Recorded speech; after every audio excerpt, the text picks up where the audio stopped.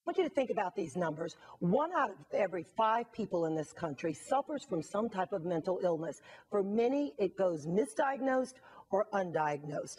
Keith O'Neal is a former NFL linebacker, played with the Cowboys, the Colts, and the Giants. He's joining me now because he thinks his bigger purpose in life is to really spread the message of awareness about mental illness. You're here this weekend to talk at a gala and to spread the word. You were diagnosed as being bipolar many, many years after you left the NFL.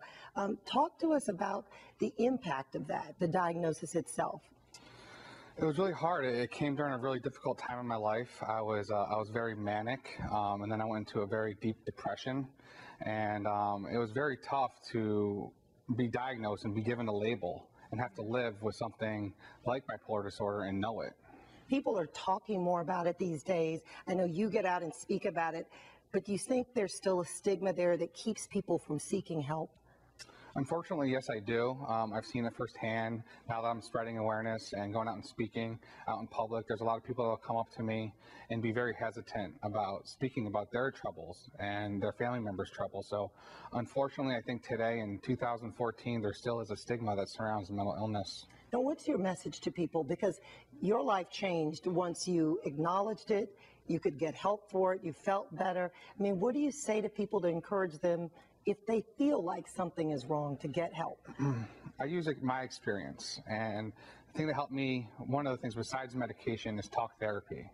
And I asked them if they have a therapist or a psychologist, and if they don't, I urge them to go see one to at least talk and get it off their chest. Yeah. Because you said to me, I know earlier, that there were parts of you that people just accepted, well, that's Keith. But right. that wasn't the healthiest way at that point.